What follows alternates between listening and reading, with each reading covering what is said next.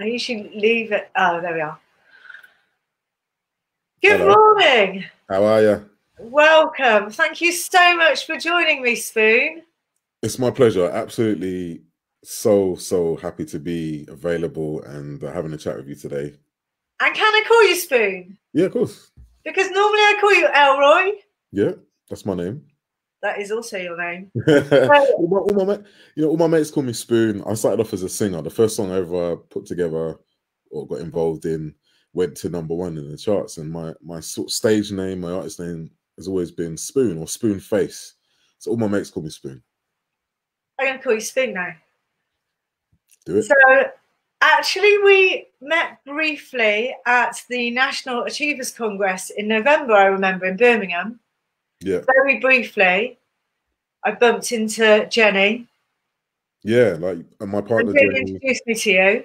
Yeah, and she's always talking about you and your yoga exploits and all sorts. And yeah, that I really enjoy self-development, going out to conferences, connecting with people that are cultivating an environment to support their growth and their transformation. You know what I mean? Yeah. And it's something that's been very important to me in my career and in my life generally. I loved that event. Gary V was such a highlight for me. Dude turns up, nothing, no script, no nothing. Just says, "Yeah, ask me some questions. 100 grand, let's go." Yeah. I love the realism. I mean, a lot of people, a lot of the time, we're not saying anything new. Yes. If anything, it's just from our own personal experience and how that information, that knowledge has impacted our lives, and then we just sort of share from that perspective. And then for younger people or people that haven't necessarily been through those experiences, it's nice to be able to share something that may be useful to them and absolutely, others, irrespective of age, you know. Absolutely. So you grew up in Tottenham. I did, yeah. I grew up in North London. 80s. I grew up in Tottenham in the 80s. At a time when there was a lot of racism. Yeah, like you had, you know, National Front, and then that went on to be like, and then you had like BNP and so on, and generally, it was a very different landscape. You know, you had programs like Love Thy Neighbor and so on, where, you know, people were just so much more racist without realizing. Absolutely, you know, it was just accepted. I remember we were in the anti-Nazi league here. Wow. In the countryside, but we were in the anti-Nazi league. Yeah, the National Front were really frightening. Yeah, different time. I mean, the generation before me, like my dad's generation and my grandparents, they had it even worse with teddy boys and other people, you know what I mean? Even mods at times being, you know, like that and having to defend themselves from physical violence and abuse and so on. And then in a lot of ways it kind of evolved into the fabric of society. You know, you didn't necessarily get dog feces for your letterbox or a brick. It would emerge in different ways. Yes, absolutely.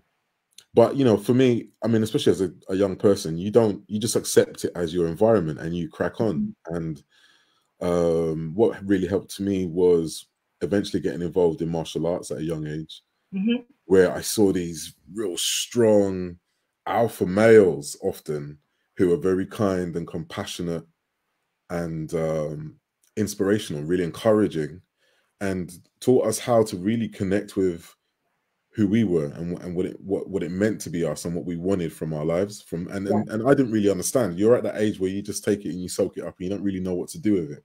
Yeah. And then later on, I had this opportunity with Black Legend, and I never had anyone to tell me how you handle having a #1 record. I never did dance lessons. I had singing lessons with a lovely woman by the name of Lisa Millett, who was signed to Defected Records at the time and really talented and helped me. And she created the bridge with the opportunity. But I never knew how to deal with interviews and television and all this kind of stuff. But having the martial arts background and the type of instructors I had, it was do it, give it your best shot, enjoy it, adapt, learn from it, don't shy away. And that became a lot of who I was, or am, I should say. Yeah. So that was really a big deal. Amazing, amazing. So I didn't know anything about your background, so I read a little bit about you on your social media, and I went onto YouTube and watched Black Legends, and then I was like, oh, you're that guy. Yeah, so I was studying, I was at uni for a couple of years and honestly going through a hard time. At the time, my mum wasn't well and I had a load of family stuff really impacting me and I couldn't focus. I was really actually flunking out of studying law at the time. And then a friend of mine, Lisa Millett, said, listen, these guys need someone to re-vocal a Barry White track. And I had a deep voice back then. But to re-vocal Barry White isn't just about rocking up with a deep voice. The guy, bless him, was a resonating chamber, and I wasn't as big as I am now back then.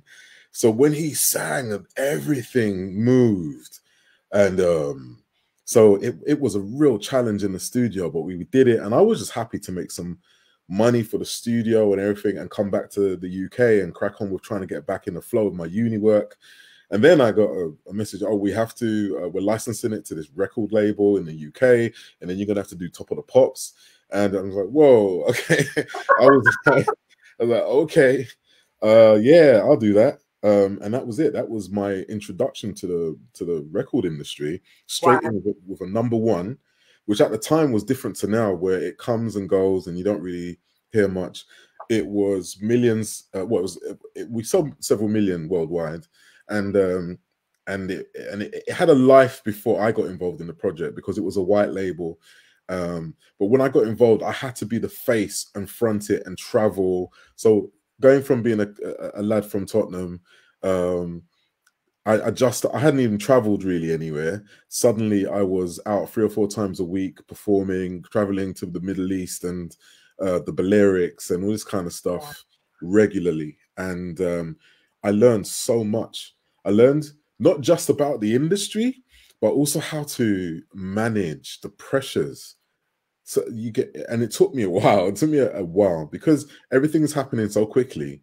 You don't really get to realize what's happening until a good 5-10 years later, seriously. And I started to really soak up all the lessons from it. And I wrote a book called How to Think Beyond the Chart Position on Amazon now. I'm going to buy that now. I'm so going to buy that now. Amazing, thank you. Yeah. And I share my experiences there. Because one of the main things I learned was the importance of looking after yourself and finding balance.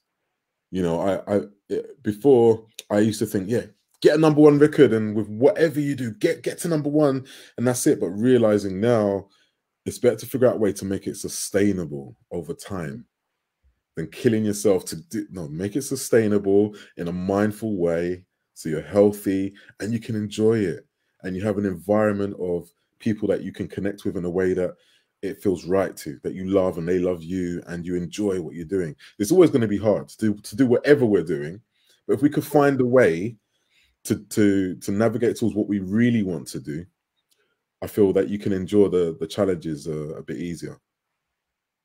Absolutely, absolutely. The long game. The long game. And so for me, part of that, I talk about finding your purpose, figuring out your why, as a lot do, but figuring out your big picture, your big idea for you. So you have a purpose, you have direction, and being open to how that evolves over time, checking in to assess how that's going to move. And then also about belief in yourself.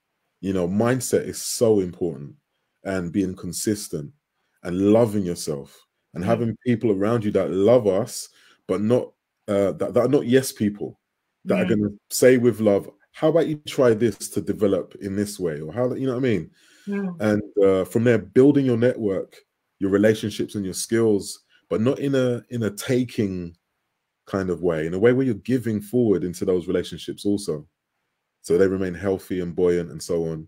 And then avoiding burnout at all costs. It's horrible. You don't get to enjoy who you are and your achievements and so on. And it's painful having been there. And then community. I feel it's so important that we give and that we also recognize how giving into our communities create this element of sustainability. So we're giving in and taking when we need to, but giving back or giving forward so others can grow with us. And so it becomes a sustainable hub of movement and growth and energy, and we're not depleting it. So that's what I learned, and that's what I talk about in my book, How to Think Beyond the Chart Position. So, so from your experience of burnout to getting to where you are today, how has that journey looked? Well, I went through a point, as I say, where I was a rooster, just like, yeah, bring it, let's do this. #1 record, private jets, traveling everywhere. But because I had a real kind of humble beginning to my life, you know, my parents, working class family from Jamaica, we didn't have much. I wanted to figure out, okay, I'm not gonna go crazy, no cocaine and whores. Excuse my language at this time of the day, but not burning out the money on nonsense. How can I make this work? But I didn't have the knowledge of what to do financially. I didn't have the access to people to give me advice about generating several streams of income and you know, how to deal with your taxes properly and all that kind of stuff in a way that means you can make it sustainable. So I tried a few things, bought property and that kind of stuff, and had to sell it to pay taxes, and then figure out, oh my gosh, what do I do from here? And what that meant for me was going back to ground zero, looking at the skills, identifying the skills that I had, and figuring out how to monetize them. So I then moved into acting a lot more. I've always been into performing arts. I did a lot of presenting for people like Virgin, what used to be Trouble TV back in the day, and so on, and Dave and that. And I thought, okay, let me just get into acting. Let me get into that properly. Did a few courses. Ended up on Eastenders as a market trader for a while. And then slowly that evolved into me doing a ton of commercials like Haribo, Specsavers, you know, got a proper agent, and then I did things like Fighting with My Family, which is on Netflix now. Showed up in Star Wars as Ross Oweno, this intergalactic gangster. Really? Type, having fun in Maz Kanata's castle. You see me milling about. So yeah, I just thought, what are my skills? And then I got into voiceover. So I started as a singer, and I love to sing, but I honestly don't like the business. And I'll be honest with you, it's because people just expect you to do so much for nothing. Oh yeah, I've got this song. Can you please just do a vocal? And if it does well, then we can all make some money. Well, if you go to Tesco right now for food, you ain't leaving that building until you pay for it. So if you would like me to assist, then you know we're gonna have to exchange some. And it was a challenge, too much of a fight. So I thought, let's see what I can do. So I still do that. I got more into publishing and the sort of licensing and rights management side of things. I still sing, and then I thought, let me be more of a voice actor, and then started to do things like Switch Guarantee. I'm the voice of Switch Guarantee at the moment, video games, other commercials, and I work with a friend of mine that remakes voices for songs, which I love. It's fun. You get to just mess around. Don't get me wrong, you need to be focused and be able to deliver what a client needs, create a solution for them. But I have fun doing it. I have so much fun. I'm a bit of a geek as well, so I'm very meticulous with frequency and figuring out timings and recognizing patterns, and so I love editing and that kind of thing. I really enjoy it. So went off into voiceover land, and now that's why I'm Spoon the Voice Guy. And as well as putting stuff out in that sense, I'm also running courses. And as a special for your network and people that are watching this, until Monday, I'm open just for this time to make a course available, the voiceover home setup course, for £67, and it's usually 495 quid. But I'm doing it as a special just because of what's happening here. I know what's going on with the current situation. People find it very challenging working from home, figuring out new ways, new avenues to generate revenue. And there are a lot of skills you can get from this course that are not just about being a voice actor, but also about running your own business from home. Because when this whole thing hit, I wasn't just sitting around. I had things shut down. I had a few film projects that I was on that they've had to put on pause until we get out of quarantine. But I've been working from home for years, vocals, recording, and doing stuff. But I would often go into town to do a lot of the commercials. So now I'm just doing a lot of it from where I am. It Brilliant. hasn't really been that much of an issue, thank goodness. But beyond that, it's because I also do other things like e-commerce, drop shipping. I run a few YouTube channels. I do a few different things that help generate revenue so that I don't have to rely on the one thing. And that's another thing that I ensure that another element I share with the people that are part of the course. So if that's useful, I'll post a link, I'll share a link, and people can get into that. But That's going back to fantastic. yeah. So this is part of my journey coming from #1 record, you know, burning out, and then figuring out, okay, what are my skills? Ground zero. What can I do? How can I create the right environment around me? I let go of a ton of friends and a ton of things that I used to do. And I started to rebuild and get back into things that I love to do. Gracie Jiu-Jitsu through EKBJJ, Eddie Cohn Jiu-Jitsu, to develop my internal health and strength and all that kind of stuff again. Nutrition. I became vegan. I've been vegan for almost 4 years now. Just plant-based, and feel so energized and alive, and you know, just being so much more open to some of the things that I used to shy away from because of fear. You know, I feel fear is a massive thing. And here's the thing, what we think we feel and what we feel has an impact on our emotions, on our actions.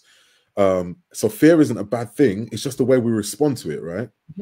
So if you're stopping yourself from taking on an opportunity, from getting into the right relationship and all that kind of stuff, then you're going to really limit your growth and the potential for enjoying your life, the quality of life that we have, right? So I just started to become more open to certain things, embrace the fear and just do it, and then be sensible and just learn from it. Okay, that was dangerous, let me pull that in a bit, and so on. But I just embrace the fear in so many ways and stop worrying about what people think, you know. And we do that a lot. We beat ourselves up a lot, don't we? Yeah. And that's why this practice of savers, which we'll probably talk about in a moment, I found it really helpful. Yeah. One of the things I've really noticed during this time of lockdown is how hard I am on myself, and how I'm quite often not happy with anything that I do. I'm not happy. It's not good enough. Everything.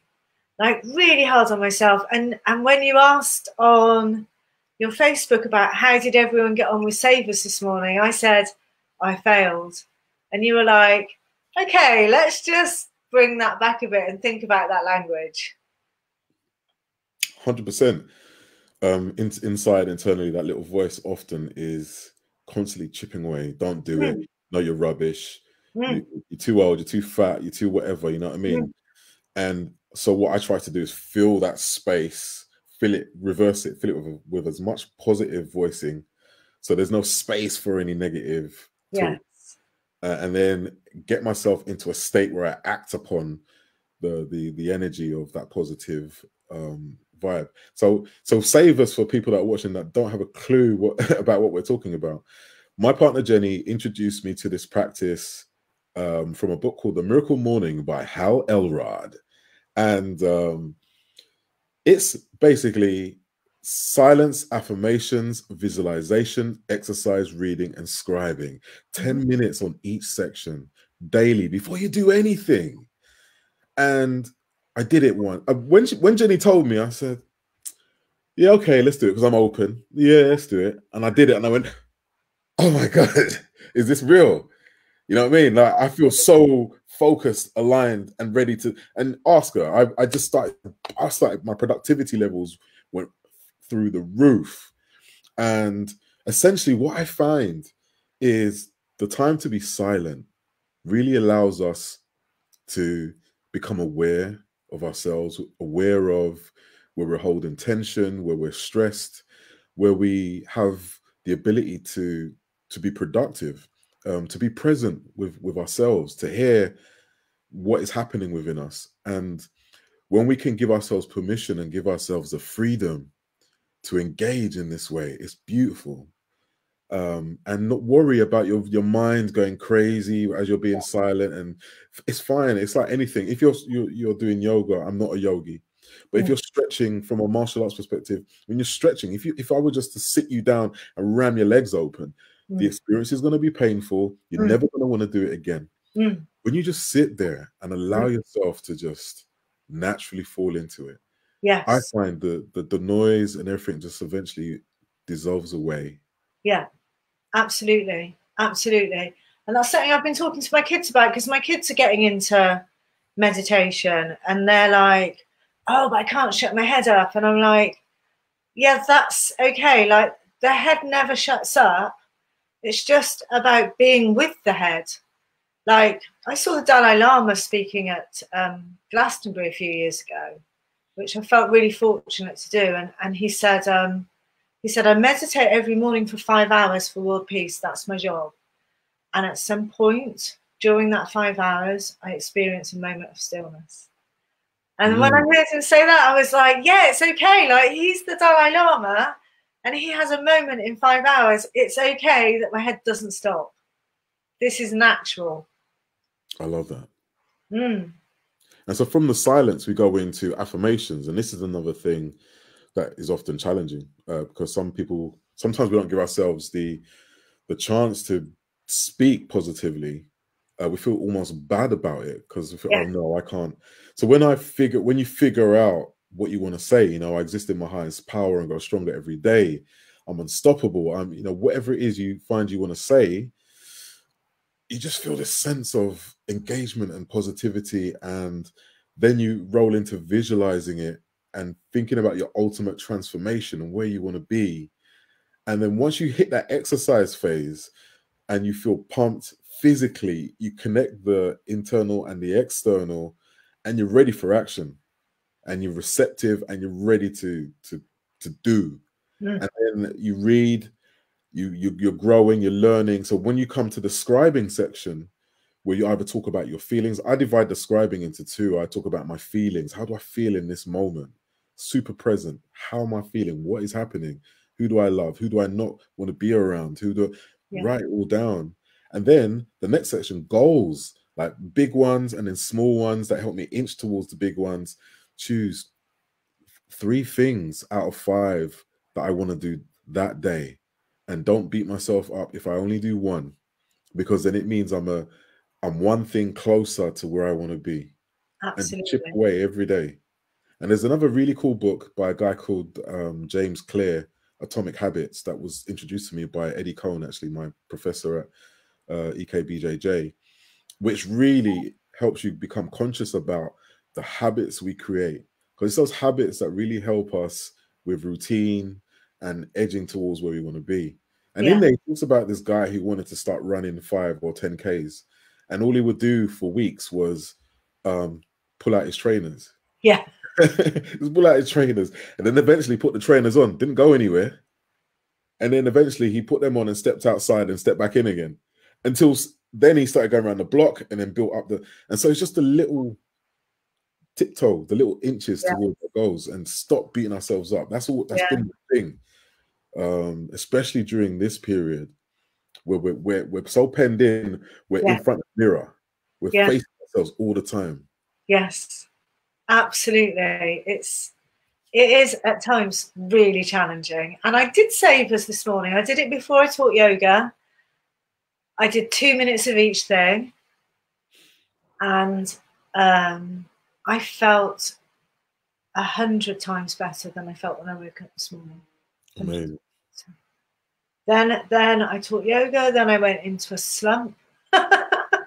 And now I'm here again. It's like, that's what it's like in lockdown, isn't it? Yeah, and that's what it's like in life, right? It's so many feelings. And it is what it's like in life. It's just, it's magnified now. Yeah, because I feel when we're allowed out, we have an opportunity to put things in a way to escape it. Yes. Right? And there's no escaping. Yeah. Company, activities. Yeah, I've got to go and do this for the kids. I've got to go. I'm working overtime. I'm doing extra hours at work tonight. I've got some networking thing. Like, no, you can't do that now. You got to look at yourself. Yeah. You got to look at yourself. Who are you? What's going on? Why are And you doing what you do? Why? What's the end game? yeah, and it's not always pretty. No. It's not always pretty, and it doesn't go away until it's accepted. Yeah. Yeah. Love that. Yeah. So yeah, that's been a lot of what I've been about. I started a group called Ready for Dreams, as you know. Oh, I Um, love this. This is yeah, brilliant. Ready for Dreams is brilliant. thank you so much. So Ready for Dreams came about because let me roll back probably about 10 years now or more. I had a really challenging experience with sleep apnea. Mm-hmm. One night I was sleeping and I just stopped breathing. Oh, And I wow. woke up, I looked around, but I couldn't speak because I had no breath. And it scared the life out of me. But because of my martial arts experience, I didn't go crazy. I didn't shout. I didn't scream internally. I kind of just said, focus on your breath, focus on your breath. Until I got a small flow. And as soon as I could breathe properly, managed to get myself to hospital. Mm-hmm. And when I got there, I was on this ward. I was talking about this recently. I was on a ward with the hospital was packed with old people who like had Alzheimer's and all sorts. And it made me think, I really don't need to be here. I'm too young for this. And so I came out and I started to exercise again. I started to focus on me a bit more because I basically started to put too much time into everyone else and totally Yeah. forgot myself, my family, my work, and all that kind of stuff. Mm-hmm. So essentially, Ready for Dreams came about because I recognized the power of sleep and how we regenerate and how we need it to hit that reset button and come out full of energy to do what we want to do. So create some stories, got some lovely writers together, and the voices on my roster at Spoon's Voices. I run a voiceover agency. Got them to read a few stories, and I thought, okay, let's just make it available. So Yeah. made it available. It's on Amazon, and there's a private portal where you can access the stories. But the power came from the group. So we started a Facebook group, and then people are sharing tips on stress and anxiety and the how to overcome the challenges they've been through in their situations. And we have professionals like therapists and sleep doctors and others sharing their insights. We've had Richard Blackwood come and talk about his life and how he managed to bounce forward from bankruptcy to the amazing career that he's enjoying right now. And so all of this wealth of positive energy has been so inspirational to everybody involved in the group. And I'm charged every time I wake up and I see notifications, and I just keep getting ideas about what to keep feeding in and taking on the ideas from everyone involved to just make it bigger and better and as supportive and high quality as possible. Brilliant. And I love the way that you sometimes actually read a bedtime story for adults on there. Yes, it's been a thing of mine. I have so many friends in the music industry, and I could have put together some songs and that kind of stuff. And I thought, actually, I just want to tell some stories Yeah. because of the way it connects us, the way it inspires us in a very simple way, Mm-hmm. and takes us often back to a time where we were looked after. If you had that in your life as a young person, our parents reading to us or just being there or Yeah. sharing. And if you didn't have that, now you have in a warm, safe environment, an adult giving you that time, and you're allowing yourself the permission to enjoy it. Yeah. Phenomenal. So Absolutely. yeah. And so what I'm doing, I have the live stories that I do, but I also have some recorded versions that I will post a link to. So if anyone wants to have them, they're totally free. And subscribe to the YouTube channel where you can access free meditation music and interviews like this and so on to enjoy in your own time, because I just feel it's just so needed and useful and a great way to connect again, going back to building community. Yeah. It's never too late to have a happy childhood. Oh, I love that. Yeah. 100. 100. That inner child still needs some attention. Yeah. So, what's been your favourite thing about lockdown? My favorite thing about lockdown has been the opportunity to get super productive. Mm-hmm. You know, I have been able to, oh goodness, do so much from my own personal work and creativity through to helping people through my courses, through to running the group Ready for Dreams and interacting and encouraging and supporting people there. I've grown deeply connected, even more so to my partner, Yeah. and I'm isolating with my mum also, and I've had an opportunity to just reconnect with her in a different way and just be supportive and around and be able to help, and that's been beautiful, and I love that. I love that I've been able to do that. Yeah. Yeah, I've really enjoyed yours and Jenny's lives together in the garden. They've been a real highlight for me. You know what? Me and Jen have so much fun. We're just like buddies. We're just like best mates. Yeah, And we just like, lovely.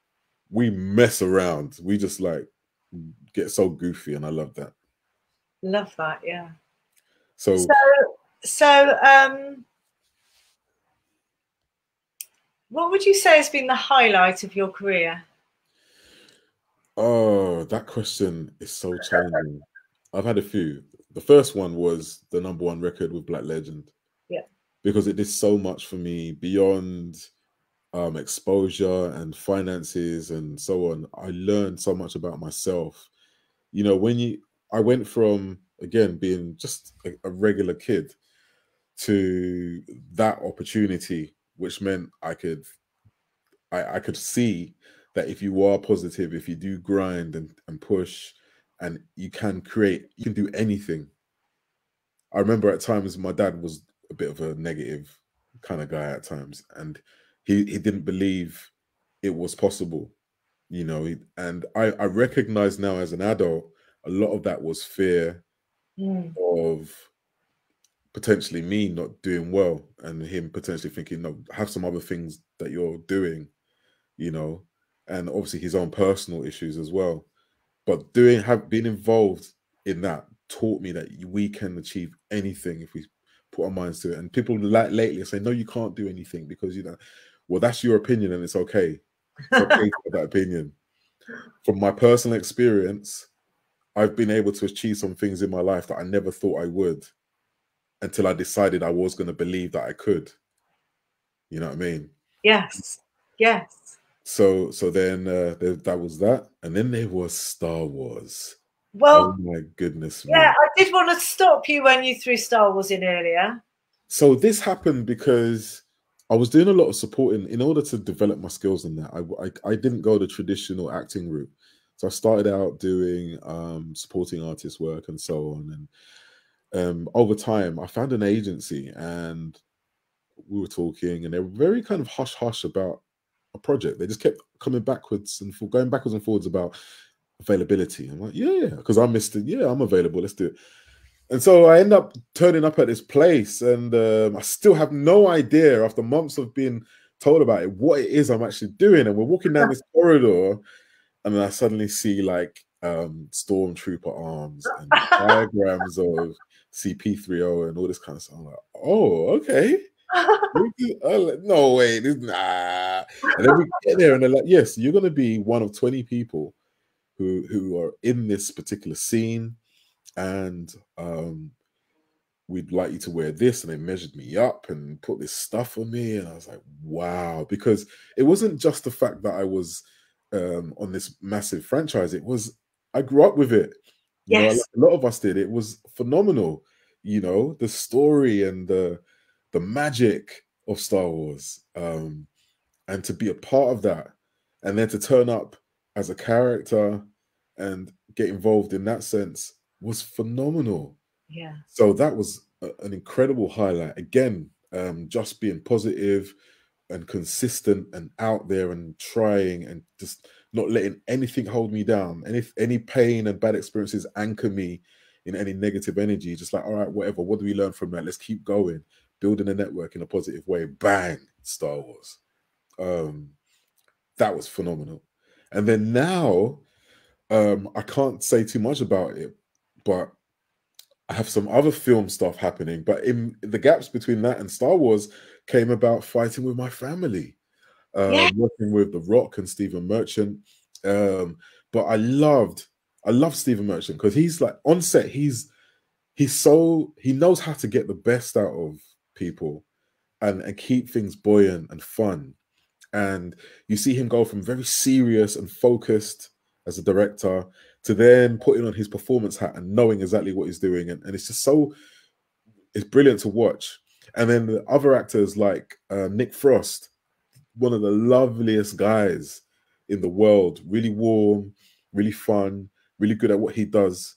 And behind the scenes, the crew, you know, the director of photography, the production guy, like people on that set, on that whole production were just phenomenal, in my opinion. And I know we all say that when you get on a project and you're there for ages. Oh yeah, everyone's great. Yeah, but everyone was. I got on with everyone, and everyone was phenomenal. I loved it. So that was also another highlight in my life. And there are more to come. There are more to come. And whatever happens, I just really appreciate it. I feel everything now is just cherry on the cake again, because I started from such humble beginnings. You know what I mean? There was a time where I couldn't afford the latest, trainers, and not that matters. You know what I mean? That's all material stuff. It don't matter. But when you're a kid and when you're a lot younger, all these things that you think matter and you can't afford and you can't have, you really want. And to then get to a place where I can do those things and not think too much about it. Yeah. And also to get to a place where I recognize it doesn't matter. Yeah. I can prioritize what really matters, those relationships with people that matter, the love that we're able to give and receive.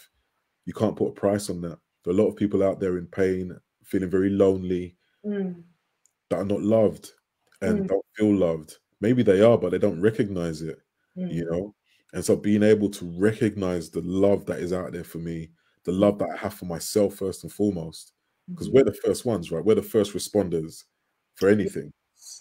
So I feel like we have to love ourselves as much as we can, all our faults and everything. And if we want to move in whatever direction, figure out how we inch there and love the process. And it's going to be challenging at times. I'm not saying it's easy at all. I'm not saying that at all. I'm just saying, just love yourself. Love yourself. It's going to be okay. Take your time. Things are going to happen. Just acceptance, as you're saying. Things are going to happen. And things are going to happen in a way that we might not want to happen. It just is. What else can I be grateful for? Yeah, what else can I be grateful for? And I love that term, we're the first responders. I haven't heard that term before. I've seen a lot of people doing survival first aid kits during lockdown, and I think, oh, I'm the first responder. Yeah, that's a really good term. Thank you. Yeah. For friends, I have friends who are in armed forces and soldiers and all that kind of stuff, and that's something they use often. But in terms emotionally, it's us. Yes. Right? It's us. Yeah. We can't wait. And of course, if you need professional help, get a therapist, go and see people, and that's so important. It's okay. Yeah. Don't judge yourself. It's okay to do that. Yeah. It's just that time between now and then. Do the best you can to love yourself. Lovely. Lovely. So we'll put some book recommendations in the comments from you. Yeah, of course. Yeah. And your book. Fantastic. I'll do that. Absolutely do that. And like I say, I'm running this course to help people who are figuring out pivoting to new careers, and specifically voiceover, working from home. I can offer a special deal until Monday. This is such a good idea, because so many people don't know whether their job's going to be there. So many people will be reassessing, like, now that I've had some time off work, is this the work I want to be in? So many people who are working will also be reassessing, is this the work I want to be in? And to just start exploring that. What else is available? What else could I do? How could I do it? Really valuable time to do that, I think. 100%. Absolutely agree. So I guess I'll leave you to have a wonderful rest of the day. Yeah, really great talking to you. Thank you so much. So much for your time. Yeah. You're welcome. Brilliant. And we'll put links in the comments. Fantastic. I'll make sure I'll answer any questions. Anyone wants to ask me anything, I'll jump on the comments, and we'll crack on. It's all good. Thank you very much, Spoon. Have a lovely day. Thank you. Bye. Take care.